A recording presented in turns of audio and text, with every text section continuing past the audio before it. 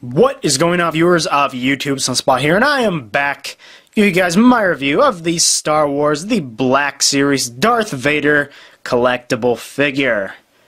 Now, what do we have here today? Well, we have this really awesome Darth Vader that I found in my local Walgreens. No, he is not an exclusive like that transparent one that I never found, goddammit.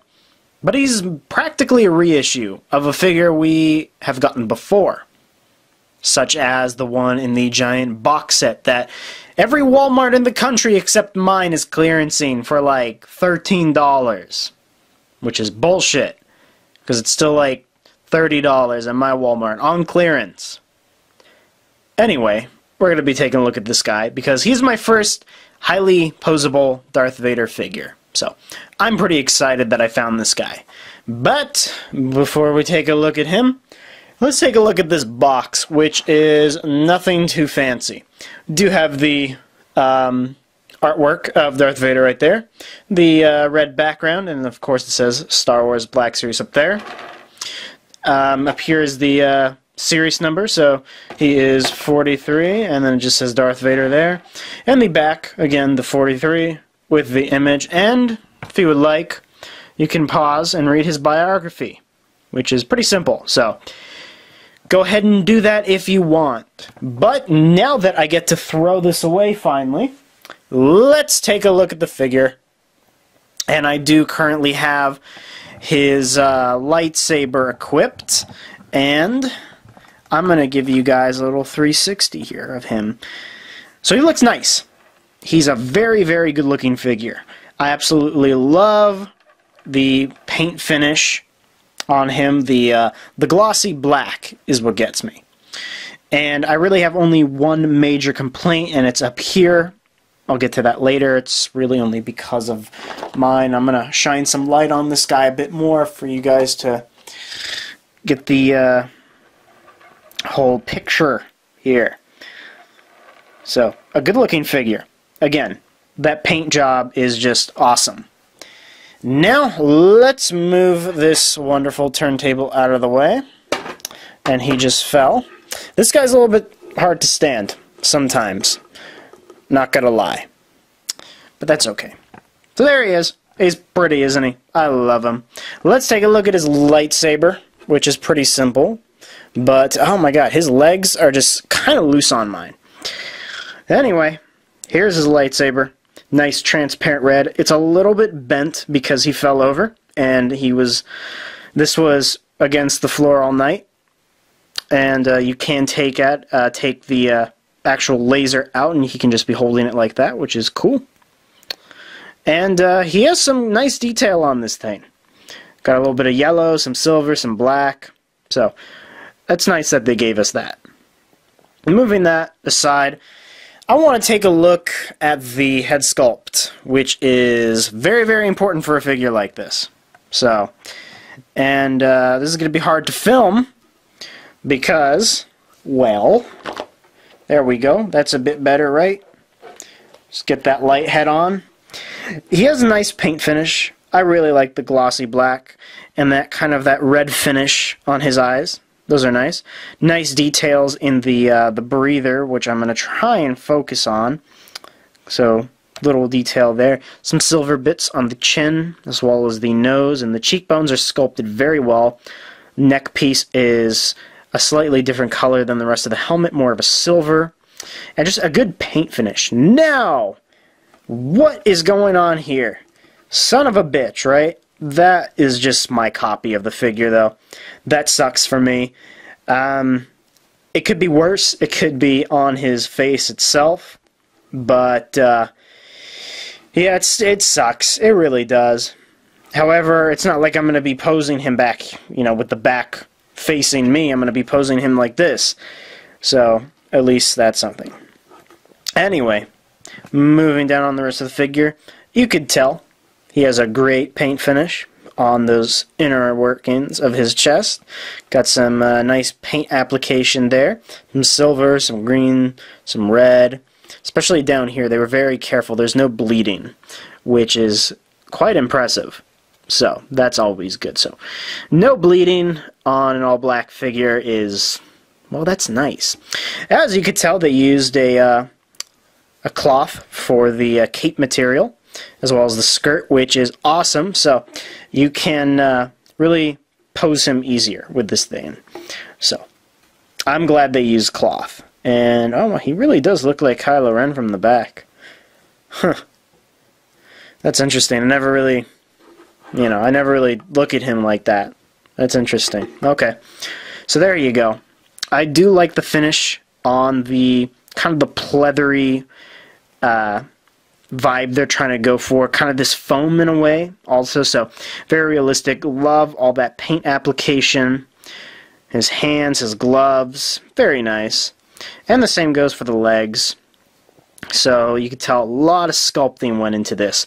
I love how they're kind of working his coils. So when he moves, it's not all perfect. It looks like it's actually moving with him. And the boots are pretty simple. Nice glossy black, very reflective. There they are on the back. I like how they kind of are snug right there. So are a bit folded. And he does have ports at the bottom of his feet, so he could stand. And it's not that this guy is absolutely terrible at standing, but he could be a little bit better. And I think that's just because of my copy, honestly. His ankles and his knees are just, they're kind of a mess in a way. So one thing you can do, though, is once you put all this out, is you can, his cape is able to cover him entirely. So just like the films, you can give him this look, which I think is just awesome. I think it looks wonderful like that. I don't think I'll pose it like that, but I still think it's good that they give you that option. So I'm probably going to pose him, you know, something like this, a little bit more traditional. And just taking a look at the figure as a whole, I think it looks great. But anyway, if you guys are curious about his size, let us have our trusty tape measure here, test things out. And he is just under 7 inches. So a little bit taller, I think, than traditional Star Wars Black Series figures, because he is kind of a leader. So here he is next to a clone trooper. Obviously, he is a hair taller, as he should be. And then I also have my recent review, which is the AT-AT driver, of which he is also taller too. And then for a little bit of further comparison, let's move you right over here. Here he is next to a typical Marvel Legends figure, and he's still taller. So there you go with size. Looking pretty good with all of these figures, and he and Phoenix are going to be my next review. So definitely stay tuned on my channel if you are curious about those figures. But come on, guys. Yeah. And here he is next to my alpaca. As for articulation, I'm a little bit limited, but not that bad for a Darth Vader figure. So I'm going to zoom in a little bit, and let's start with his head. It can go up basically that much and go down very, very little, very limited, and can wobble slightly, but he can turn his head left to right no problem, and you can make something of it, is the point. His cape does not have any wires in it, just for people who are curious. So, and I actually prefer that they're just straight cloth. They don't have any wires in them. His arms can fully rotate, as well as go out and in, no problem. Rotation at the elbow, and actually, just about a 90-degree bend. Can go back like that if you want to break him. He does have a wrist rotation, go out and in. He has a very, very, very small ab crunch, almost non-existent, but he can rotate as well as wobble. His legs, he could basically do the splits. They can move forward that much, and very little back. He does have a thigh rotation, which is always nice. Very stiff on mine. It's actually easier on this one, so there you go with that. He does have a double-jointed knee, which is very helpful, and it is covered by this shin guard, so that's always awesome.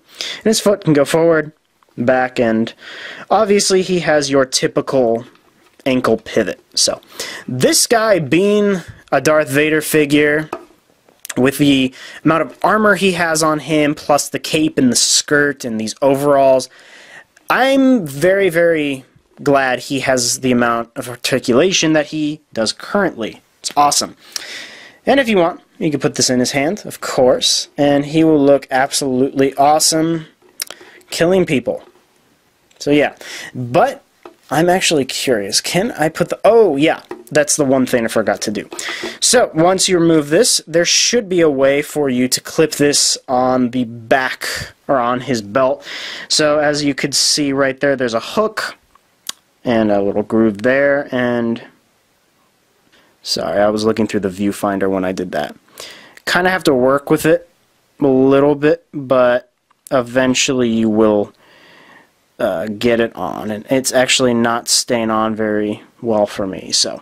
But yeah, you're pretty much gonna have him holding it though, so I wish it held on a little bit better. Maybe if the hook was plastic rather than that pliable material you saw it was just bending, that would have worked much better. I'm actually not sure why they chose that pliable material. That was very dumb of them. So, final thoughts on this guy. Should you get it? Well, if you skipped out on every single other Darth Vader that came out in the past, then yeah, I would recommend picking this guy up because he's awesome. Probably one of the better Darth Vaders you're going to get on the market at the moment. I would even go so far to say that this is one of the more detailed Black Series figures. He's definitely on par with that AT-AT driver, maybe even better, because I just find that maybe it's only me, but I think whoever sculpted this figure, designed it, painted it, clearly grew up in the 70s and the 80s, and so they put a lot of love into this figure because of the glossy finish, the lack of paint leak, and just the overall application to this figure is really, really nice. They thought of basically everything. This is pretty much your ultimate Darth Vader figure. Unless you're talking Hot Toys, which is a completely different market, and I'm not even going to make the comparison. Because I paid $20 for this. And for $20, this is awesome. You get so much playability, and he is definitely on par with high-end items. So, if you see this lying around in your Target, in your Walgreens, wherever you may see him, I definitely recommend you pick him up, considering that the box set he is included in currently, the one that I talked about earlier in the video, why would you take him out of the packaging? It's meant to stay in the packaging. So this is just a good opportunity to get a Darth Vader loose. Not loose, but to take out of the packaging, not carded. So there you go with that. And then before I end this video, I would like to, just as usual, highlight Action Figure Sanctuary. Go check us out on our Facebook page, as well as our YouTube channel where we host all of our live streams. But soon on our Facebook group page, we will be hosting live streams and podcasts. So definitely stay tuned for that. Also go check out the content creators of the Sanctuary, all of which are linked in the description below. And with that said, people, if you did enjoy this video, please like, subscribe, comment, check out my site at SunSpotReviewz.com, and I will see you guys in my next video.